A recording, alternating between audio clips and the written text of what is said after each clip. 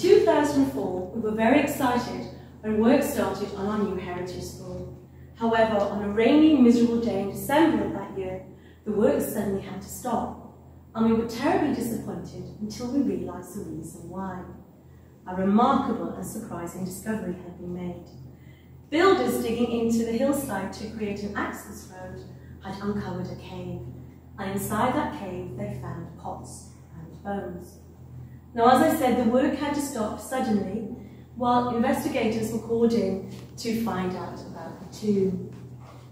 Now here we have some photographs taken on that day in December. As you can see, it's not very clear, but it gives us some idea of what they looked at as they could see inside the cave. This display is an introduction to the main exhibition in the foyer. And here is a photograph of some of the artifacts that were found on that day. The archaeologists tell us that some of the items date back to the early Imperial Roman period, almost 2,000 years ago. And Year 3 have been studying the Romans as part of their history topic this year, and we have included some of their work in this display.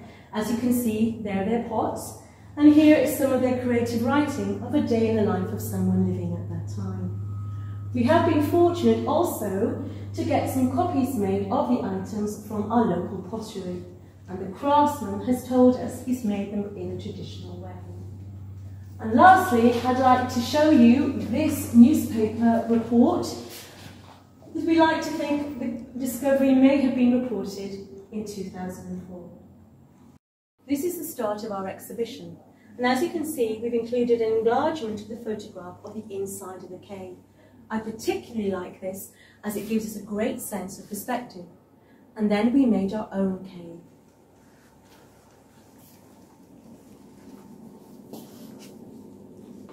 As you can see, we've included more pots from our local pottery.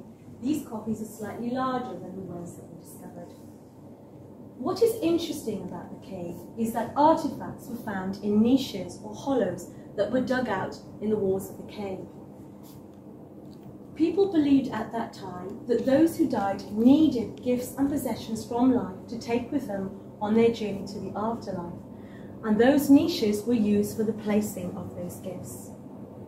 This cave then that was discovered was a burial chamber, a tomb.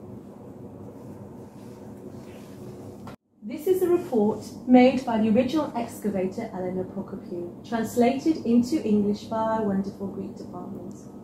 And it tells us, amongst other things, that 105 objects were found, ranging from clay pots, glass jugs, copper needles, and fabulous golden earrings.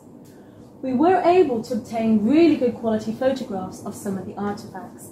And as you can see here, we've enlarged one of the photographs, and the cracks are visible on the pot, but it's still in remarkable condition considering how old it is.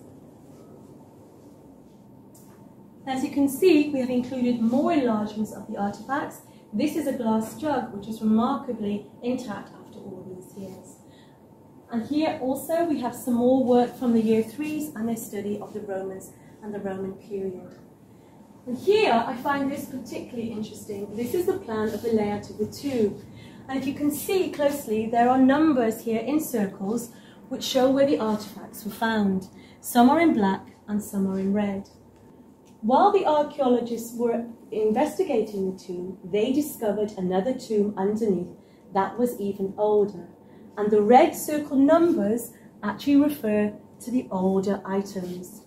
If you can see, there are two numbers here, 84, which refer to the golden earrings. And we've included a photograph in our timeline, and we've actually been able to include as many photographs in the correct time period as we could. It's fascinating to see there are two different lamps buried over a period of 300 years. Our investigation into the discovery ended with our visit to the Limassol Archaeological Museum, where we were able to see some of the original artifacts. These are not on display, and we had to make a special appointment.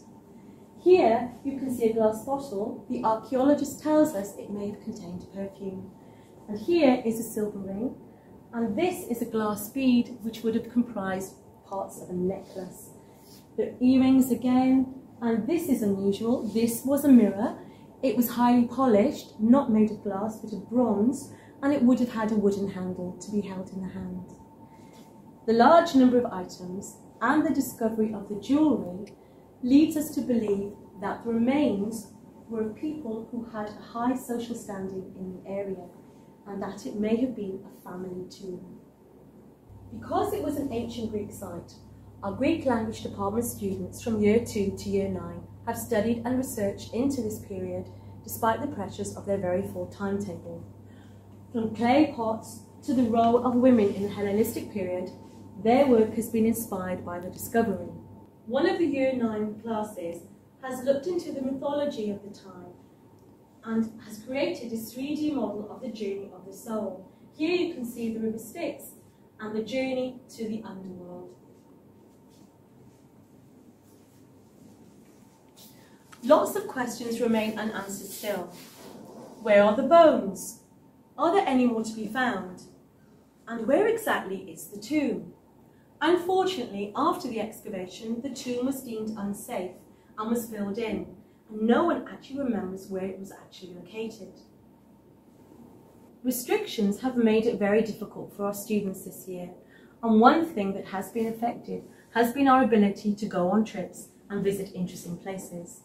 Here at the Heritage School, we think we've created our own museum with the added significance that this is where the artefacts were found.